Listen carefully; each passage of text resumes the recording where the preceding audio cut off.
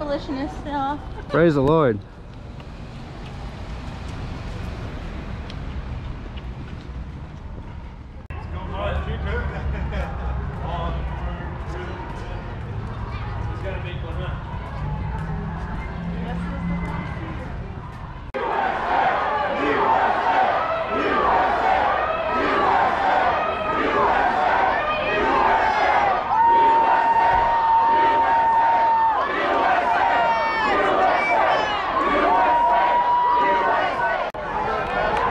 I'd like your attention, please. I am here to protest sin.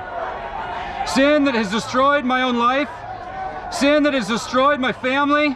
Sin that has destroyed my community, my state, my country, and this entire world. Jesus brings a message to the prince of the power of the air, Satan himself. Now is the judgment of this world. Now will the ruler of this world be cast out. And I, when I am lifted up from the earth, will draw all people to myself. You may think that you are here by accident, but I can assure you that you are not an accident. My Lord and Savior Jesus Christ is the God of this universe. He is not only my Lord and Savior, but He is your God. And will you give Him glory? There are two ways that sinners give Him glory. One is from their repentance and faith. Christ is the only sacrifice for sinners. The other way that sinners give Him glory is that their lives will be demanded in payment for their sins. Are your sins covered by the blood of Jesus? Or will they be forever demanded by their own suffering and torment and eternal hellfire from which there is no escape? I call you and command you in the name of the Lord Jesus Christ to believe in Him, to believe in the cross of His torment, His payment for your sins. If you refuse, then you have only one promise from me and from Elohim of Elohim. After death comes the judgment. Be convicted of your sins today. To be saved by the Holy Spirit, or continue to believe in Satan and his kingdom. But again, be warned. Everything in this kingdom will pass away. Your body will rot, and everything you have done will come to nothing unless you repent and believe in the Lord Jesus Christ. Be saved and be warned. There is no salvation in anything else that you can do. In fact, you can do nothing. But I command you, anyways, by the proclamation of the truth, by the power of the Holy Spirit, to be blessed, to be a sinner who have been saved by grace alone, through faith alone, by God's word alone, and for God's glory alone. This is my message and this is my hope.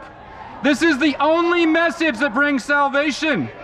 Anyone who brings another message from another angel, from another man, from any principalities or powers, let them be damned to eternity. This is the word, this is the truth. Do not be deceived. Do not mock God and think you will escape punishment, for He is coming soon. And His reward for those who trust Him in His right hand. And in His other hand, judgment and pain and torment and misery and condemnation for all those who rejected His Son, Jesus Christ. May God be glorified with our lives. Everyone who makes a practice of sinning is of the devil, for the devil has been sinning since the beginning. The reason the Son of God appeared was to destroy the works of the devil.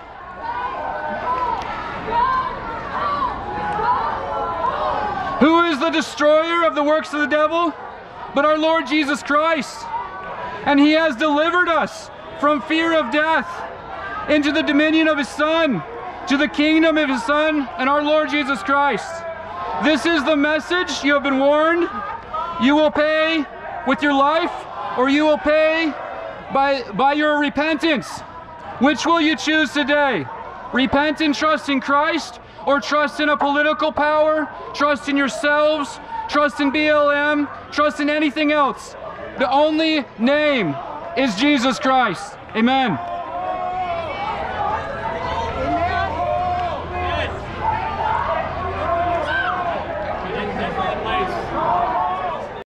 So here we are at the Medford police station. We're calling sinners to repent and believe in the gospel.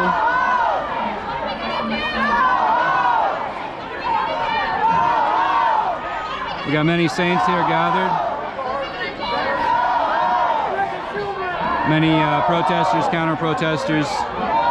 You please pray for God to intervene, that mercy and kindness to be shown to wicked sinners, as we all once were, as we are still sinners, saved by grace. It's only by His mercy that we are saved.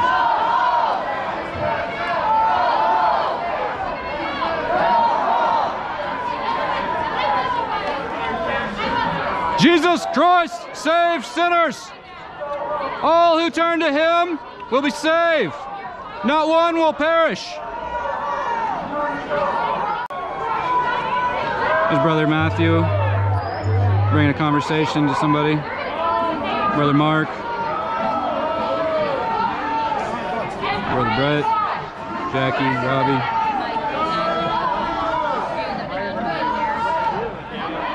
Since therefore the children share in flesh and blood, He Himself likewise partook of the very same things, that through death He might destroy the one who has the power of death, that is the devil, and deliver all those who through fear of death were subject to lifelong slavery. Do you want to be released from slavery? We are all slaves to two masters. We are either slaves to sin and Satan, or slaves to righteousness that leads to life in Jesus Christ.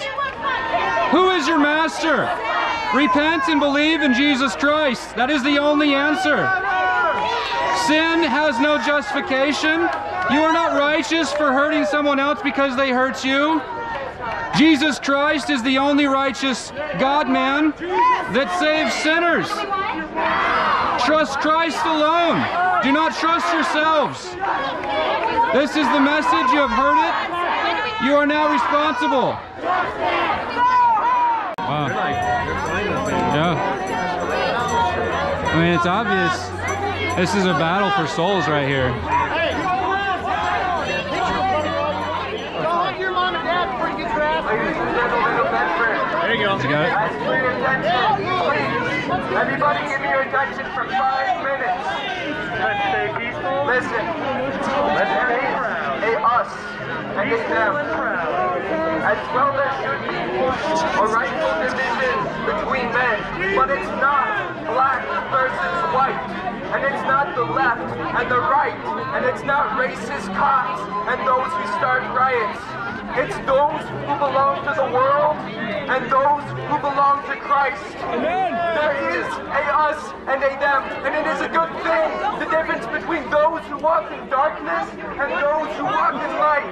Hear me when I say this. There are only two kinds of people in this world. Those who are in the faith, saved by grace, and those who are in the grave, God of this age. Amen. Don't confuse what I'm trying to say, because it's not Muslims and Hindus and atheists that we should be fighting as a Christian. It's not. And it's not about Christianity either. Following Jesus can be turned into a religion, and many are led astray by the enticing false teachers of our day. But even they, the false teachers, the lukewarm Christians, and the unbelievers are not our enemy, because we don't wrestle against flesh and blood, but against powers and principalities. Our fight's against demons and sin and not human beings. Satan's tricked us into fighting the physical when our opponent is spiritual. But let's be real for a second.